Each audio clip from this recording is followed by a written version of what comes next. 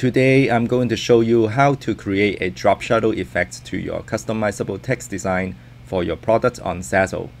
Welcome to Financial Freedom Style, it's Trevor. Have you ever seen any products on Zazzle that allow you to personalize their text? And you notice those texts have a drop shadow effects on them that you just don't know how it's done? Let me show you how to do it. First, you need to pick a product. And for this demonstration, I'm using a sandstone coaster. From here, you can click on the Add Text button to open the design tool. Type in your text for the design and press OK. And from here, I will pick a font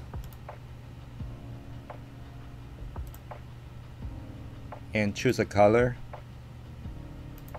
And I want to align the text to the center of the coaster. I will pick a background color for this coaster design.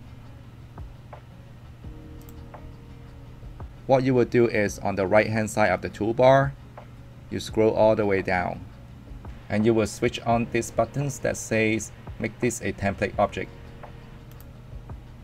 Next, what you want to do is make a duplicate of this text layer. There are two ways you can do this. You can use the top menu, go to Edit, Copy, and Edit, Paste. Or you can use the keyboard shortcut Ctrl+C for copy and Ctrl+V for paste. Now you have two copies of the text that share the same template. They are linked together. What you want to do next is nudge the bottom text a little bit.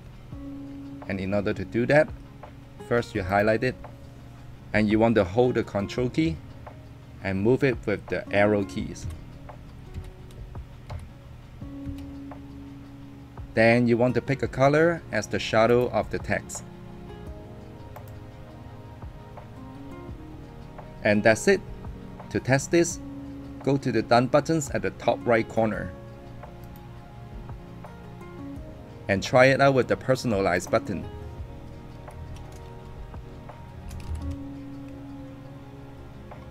There you go.